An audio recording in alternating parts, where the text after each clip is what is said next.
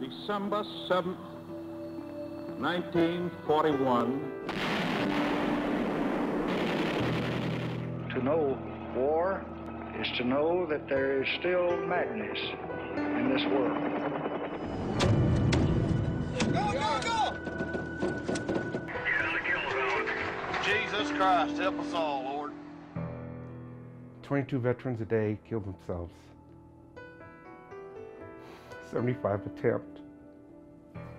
My name is Cynthia, and I have PTSD. And I've had PTSD since 1967. We're all seeing the same thing, and we're all saying the same thing. You know, to raise your hand and say that you're having these issues and you want to talk to somebody, you absolutely can get labeled. I don't think we fully understand yet how big the PTSD problem is.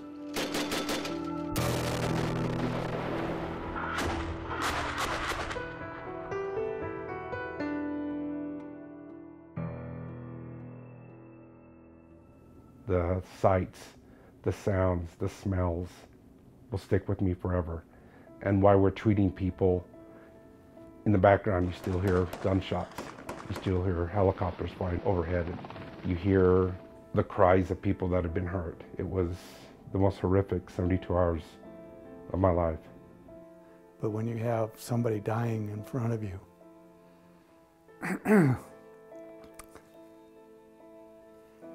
and you have their last words,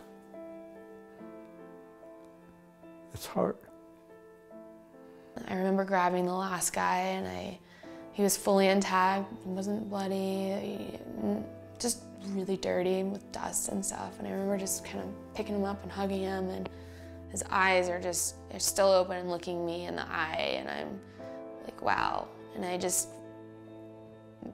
remember looking at him like, wow, this guy's really young. And I laid him down and kind of just held his hand and stared into his eyes for a while, and remember his name, Corporal Carver, and said a prayer for his family. And I just remember closing his eyes for the last time and letting go of his hand, and just...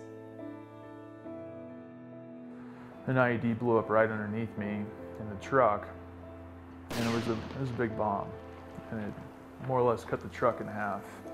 I woke up in Washington, D.C. in a hospital bed, wired shut. I'd broken my jaw, broken my arms, and my legs had been amputated. Had it not been for the flak jackets that we wore, because I got a hit right in the back with shrapnel, without that flak jacket, I'd be dead. I was driving in Kabul City, and these two little kids were riding on a bike right alongside of us and cut in front of us. And I ended up hitting the two boys. And if I hadn't killed them, the people behind us definitely did. I wanted to stop, and we couldn't stop.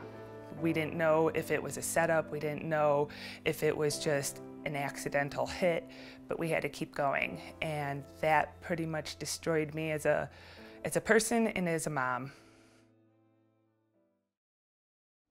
There is these hidden injuries of this war era, post-traumatic stress disorder, a traumatic brain injury. Often you can't see those in a person because they look physically sound and they look mentally together as well, but they're suffering and they need treatment. I wasn't even sure I knew there's anything to that stuff, and in fact I used to be a little impatient with guys that were talking about PTSD, and I didn't want to admit that because I didn't want the stigma, and secondly wasn't convinced I had it.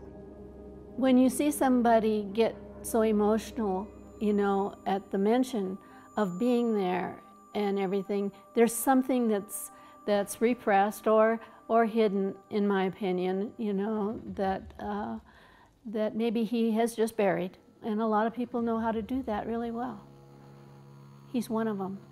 My PTSD feels like like you're in a hallway, that you're trapped in this hallway that has no doors, no windows, no rooms, that you just can't get out of. It's like you're stuck in maybe like a broken world. And I would lash out at people. I would jump out of the car and go pound on other people's car windows if they cut me off. I drank a lot. I smoked a lot. I wake up at 3 o'clock in the morning and can't go back to sleep. I wake up twice a night. I have for 40-some years, every night. So on May 19th, 2012, I succumbed to PTSD and tried to take my own life. I remember I'd gotten home. It was a rough day. I was very emotional. I started drinking. And then I was like, I can't do this anymore. I don't want to be here. This isn't, I feel completely all alone. Nobody's there to help me, not my command, nobody.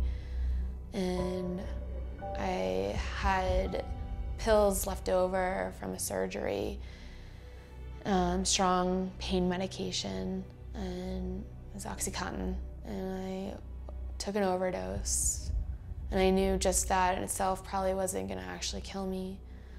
And so I grabbed my combat knife that I had and cut a hole in my arm and tried to slash part of my artery.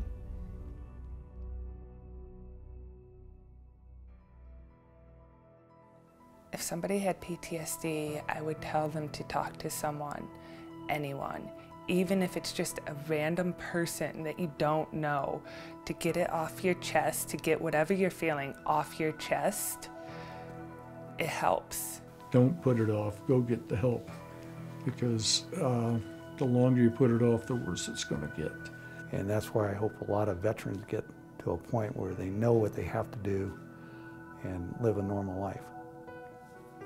You know, people tell you don't lose hope, there's light at the end of the tunnel, and I used to never believe that. But now I know there is. I would tell them to smile, because you're still alive, and every day above ground is a good day. 22 veterans a day kill themselves, 75 attempt. When you get that down to 21 and 74. After that's reached, then the goal is 20, 73. One veteran killing themselves is one too many.